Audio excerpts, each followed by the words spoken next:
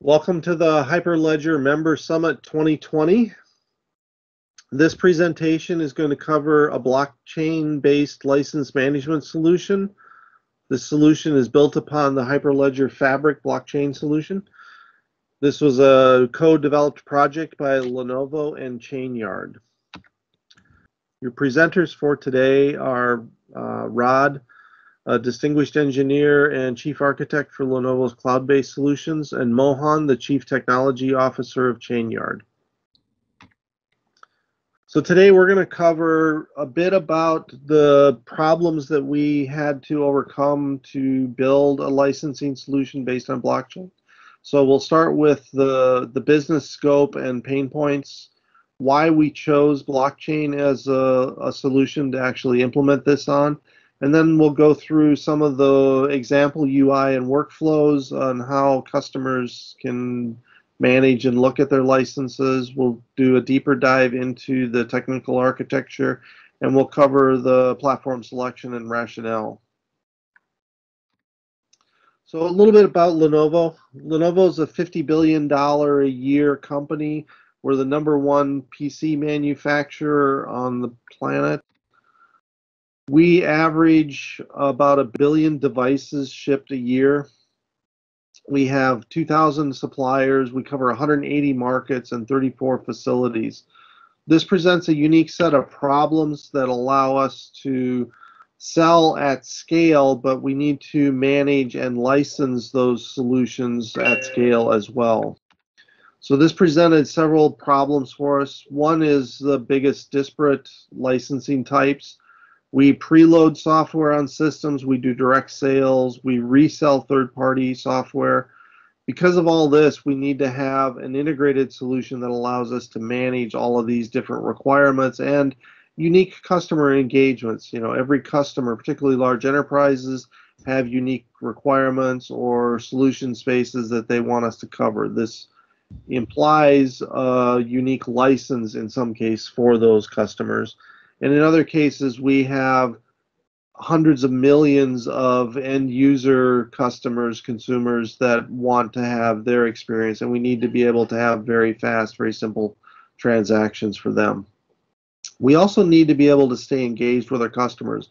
Lenovo, because of the nature of our business, we sell direct to customers, we sell through third-party resellers, and we sell through what's called value-added resellers and other organizations. So we have multiple degrees of separation in some cases between Lenovo and our customers. We want to be able to provide a connection through all of those and manage it.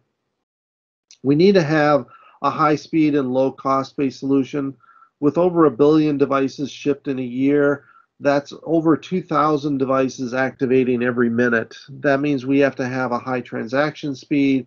We have to have the capability of managing this number of licenses. A typical device may ship with 10 or 20 pieces of software. If we put licenses on each of them, we have over 1 billion licenses coming in, and then you multiply that times the number of devices, you get a very large scale. So because of that, we need very low cost per license issue.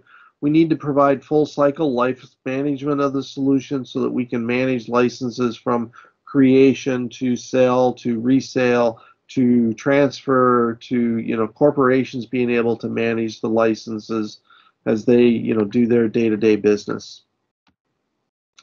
This led to several categories of efficiencies that we needed to overcome. We need to protect the licenses and the data that's associated with them. This means we have to adhere to privacy requirements. We have to store the licenses securely. We need to have encryption both in flight and at rest. We need to be able to do this all at scale, as you saw. Some of the key pain points that we wanted to overcome were be able to build trust and transparency with our licensing. So as customers are using the licenses, we wanted them to be able to have viewing the ability to trace their licenses through their usage. We wanted to be able to prove that the license was genuine and not a fake. We wanted to maintain our customer connection. As I said before, there's degrees of separation between Lenovo and our customers. Because of this, we need to have the flexibility and efficiency to manage disparate license types and the rules We want to be able to allow customers to have visibility on, are they using the licenses most efficiently? Do they have the right number of licenses? Do they need to have more? Could they get by with fewer? We need to adhere to all the privacy and confidentiality requirements, both Lenovo internal policies, and we have to honor corporate and corporation or countries' rules and regulations. So European rules and regulations are different than US regulations, are different than Asia and China and so on. So we need to have flexibility in honoring the different rules and regulations in each geography that we're doing business. And finally, we needed to manage and supply capabilities to do audit and compliance reporting. So this allows us to present the interface that allows the user to get real-time usage reporting. They can generate reports that generate lifetime usage cycles, their utilization. That allows them to be able to prove that they've been in compliance throughout the entire lifetime of the license. And we need to scale from end consumers that may have one or two licenses to large corporations that are buying hundreds of thousands or millions of licenses. To do that, we needed to have a licensing tool that supported varying license types. So we needed to support floating licenses, which are basically a license where you can oversubscribe. So I could buy 100 floating licenses and I may have 200 employees at my company. So at any point in time, 100 of those employees could be using the license, but at any given point in time, it's probably not the same 100 employees using that license. So that license can move from user to user based on what they're doing. We had to be able to control usage and time-based limits. So for leasing of software or hardware, you pay for a term, 30, 60, 90 days. The license is active during that time. If you don't renew, the license becomes inactive at the end of that lease, and the device or software stops operating. We have to support renewal, managing expiration and cancellation of that. And again, we wanted to have visibility of the license and the transactions from the OEM or the point of sale all the way through to the end user, so that we can maintain a valid and exceptional customer experience relationship throughout that. Why blockchain? So blockchain provides several key capabilities for us. We need to have transparency, as you saw, to be able to generate the reports and be able to prove that the transactions are there to support auditing and compliance.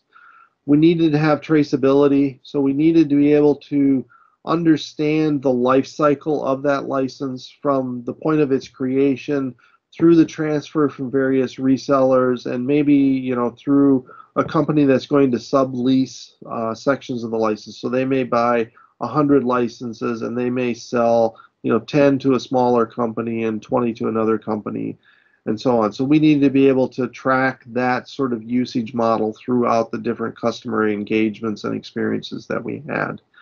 Blockchain was very good because it satisfies all these requirements and provides a transaction-based mechanism that's secure and encrypted. From a user standpoint, when I create the licenses, we want to be able to not only create the licenses and the entitlements, but I need to bind them uniquely based, in some cases, based on the relationship I have with that customer.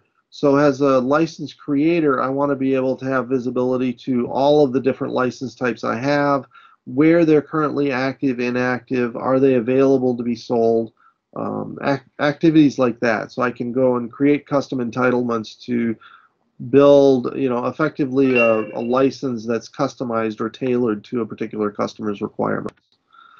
As a customer, I want to be able to view the licenses that I've currently bought, and again, be able to see which ones are active and inactive. I may want to be able to transfer or assign them to other users.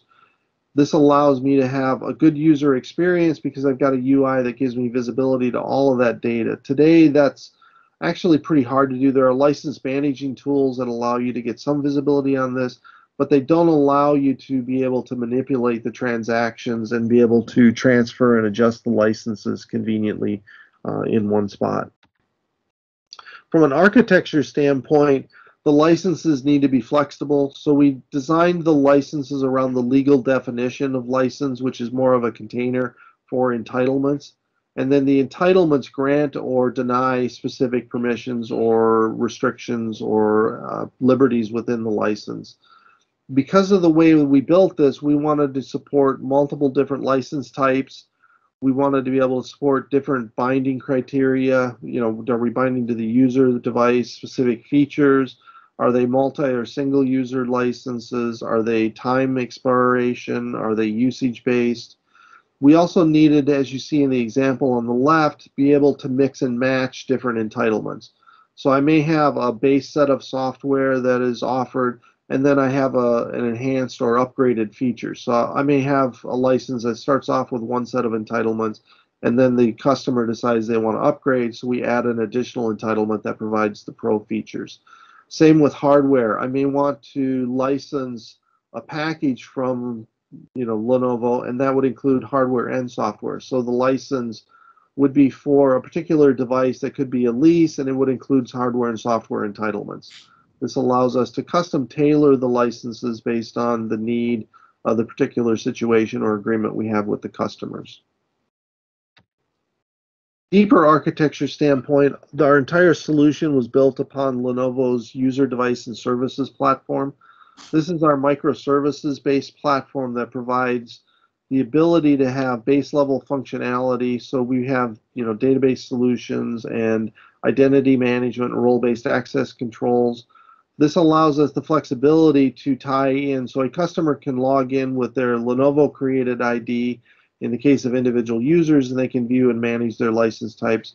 But in the case of larger enterprises, they can tie in with their Active Directory or Kerberos-based identity management and still be able to view their resources and activities.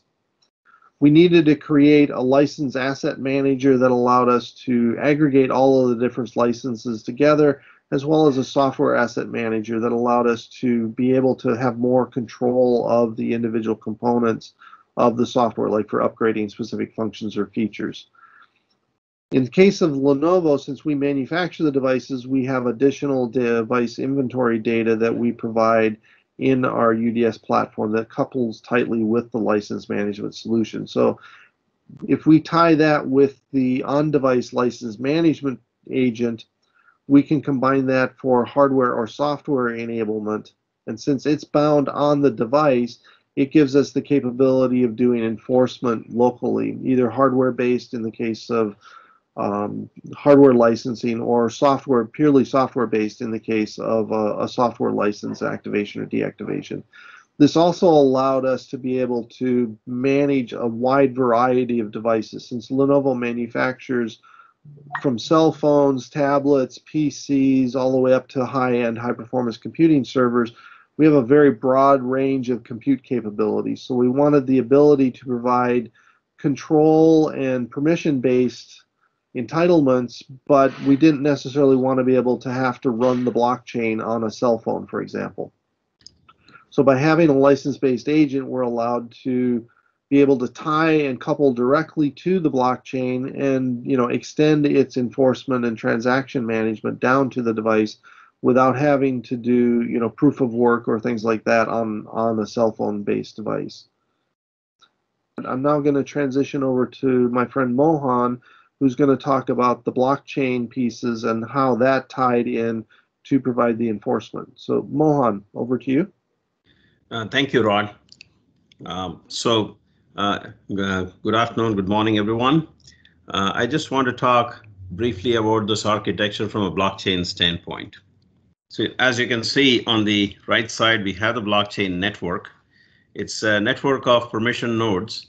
And in our network, we do envision the participation of customers, Lenovo, and software vendors or hardware vendors as part of the ecosystem. Some of the members could operate nodes, and other members could just be users of the system, and they would use other members as trust anchors. So that's kind of like the architecture of the blockchain itself. Now, within the blockchain, we do have smart contracts, and the role of these smart contracts is essentially to act as a system of record for licenses and entitlements that have been created, assigned, and processed. Now, the important thing to note about it is that both these contracts try to mimic the real world legal contracts in terms of execution of the business rules. The blockchain itself serves as not only as a system of record, but it also provides audit capabilities and verification for compliance with prevailing policies and procedures. In order to access this blockchain, we have to have a blockchain API layer. And so this blockchain API layer is the only way by which one can communicate with the blockchain. And that API layer interfaces with a security agent such as a certificate authority.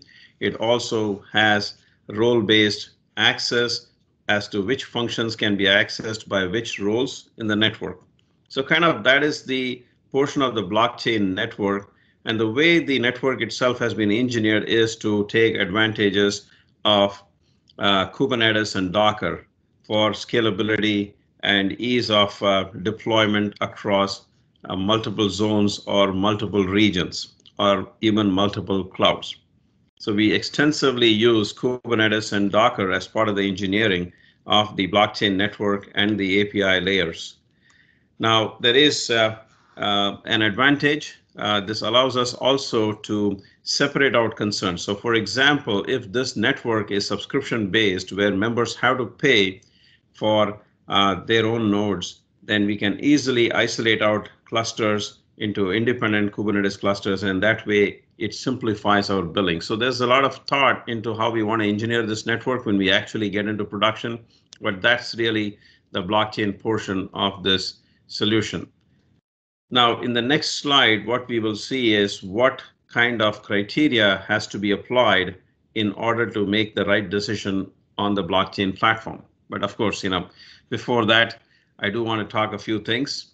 License management is a very important domain that we have seen come several times in Chainyard's implementation. So we have seen in different organizations, they bring up the topic because it has got a lot of implications. One is, how do you manage licenses effectively? How can you control the cost of licensing? How can you prevent penalties from misuse of licenses? So there's a lot of trust and transparency required in license management. So we have done at least 3 different projects other than this current one.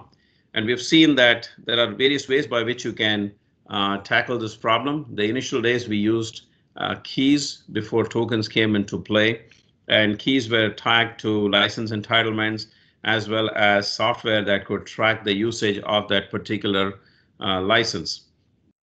Later on, we worked on another project where enterprises or even federal government can procure licenses in bulk, and then they can distribute these licenses to different agencies or to different departments within their company or different business units. So how does one track the usage of licenses? How can one recover licenses that are not being used, and how can they optimally use these? So we used tokens in this tokens as a model for designing this on a blockchain network, and that seemed to definitely give us some advantages for certain types of licensing models. Now, lastly, in this particular license management, you do see the play of IoT and hardware as part of the overall licensing solution. So it's not just restricted to software. So decentralized identity and credentials management based on W3C standards can definitely play a key role. So as we evolve the solution, we do want to apply these kinds of thoughts into the solution to make it more robust and to make it more innovative from today's perspective. With the next slide, let us see what are some of the things that one has to consider before they choose a blockchain platform. So there is no bad blockchain platform or good blockchain platform, but every platform has got certain characteristics that solve certain problems.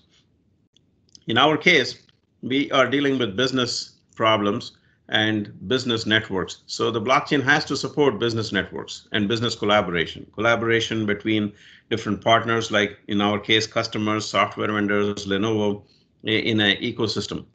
The second is we do not want the blockchain to be powered by cryptocurrency as they do it in public blockchains. Powering by cryptocurrency with the fluctuations and the volatility of the crypto itself can be a disincentive to participate in the network. There are other criteria, like we do not want any limitation on the code size or even the payload that is provided in the transactions. We want high performance and low latency. We want to see as soon as a transaction is initiated, it is processed and recorded on the blockchain. And unlike public blockchains where it can take a few cycles to a few hours, we want to see instant finality.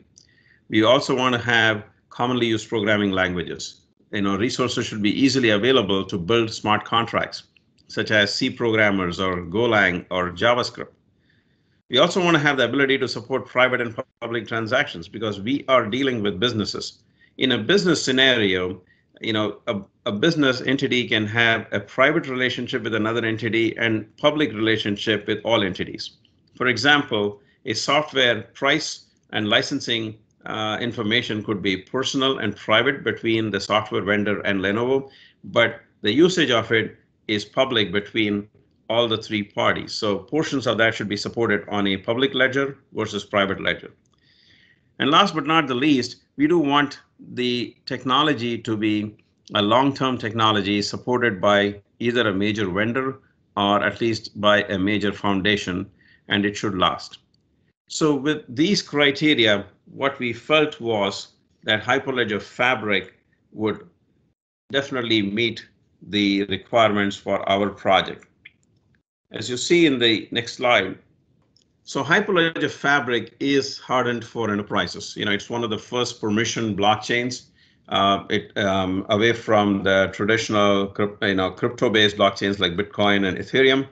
Hyperledger Fabric provides certain capabilities like it's non-crypto, it's permission. That means members of this network have to be permissioned into the network before they can start transacting.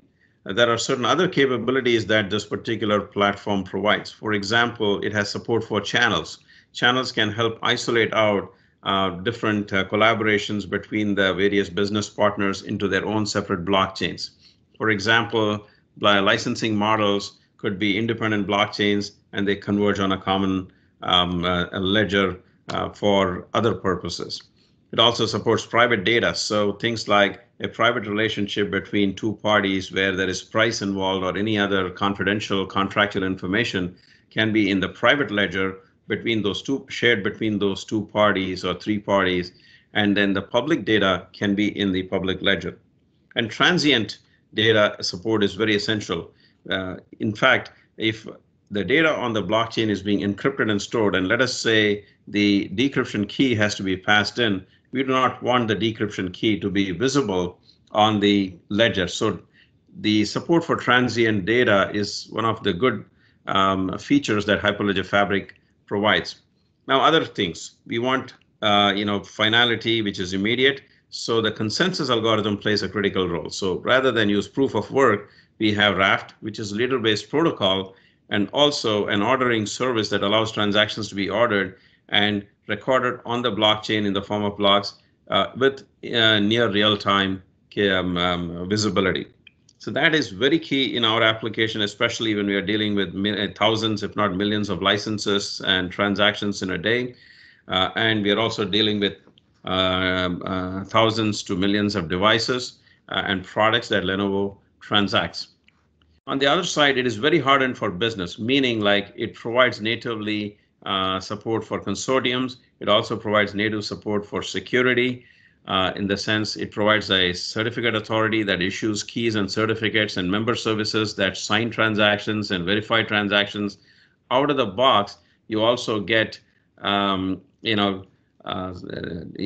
certain security aspects like identity mixer. You also get it's also out of incubation, meaning like the product has been mature for quite some time. It entered 1.0 version back in 2017, and it has gone through several cycles of maturity. And last but not the least, this product is backed by IBM and supported by the Linux Foundation.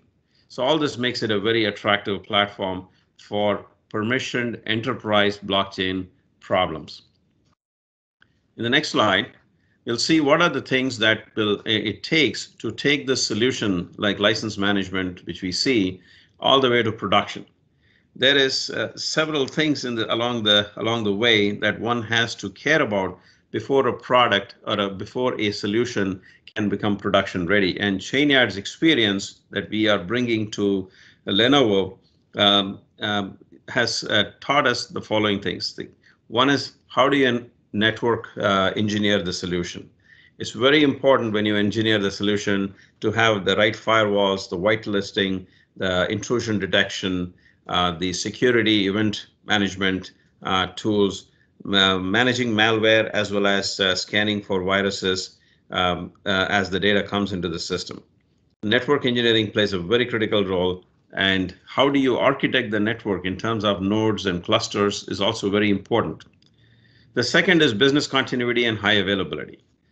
Businesses have to work forever. Public blockchains are always alive 24/7. We want to have the same capability in permission blockchains. So we have to look at how do we distribute our nodes and our solution across multiple regions, multiple zones, and how do we implement backup and restore just in case there is a failure. We want data management and data security, like compliance with privacy laws such as GDPR or the California Privacy Act. We want compliance with how do we store the data while it is at rest and while is it in motion. We want to make sure that the data sharing is based on appropriate roles and permissions. And finally, there is data privacy built into the solution, such as using of encryption while the data is being stored and while is it in motion. Identity and access management. This is one thing that we saw every member of a permission network is very concerned about. Like, they want to know what kind of sign-on and login capabilities are supported. Some of them want to integrate it with their own internal permissioning systems, while others want multi-factor authentication. And a key concern that came about is like, how do you manage your keys? Are you storing it in a standard database, or are you using some kind of a key management service? Now, for us, we learned that initial days, we want to have a simple solution because the cost of key management can escalate as the number of keys that we require goes up. To give a simple example, it costs about 70 cents per key if you use a solution like Key Protect.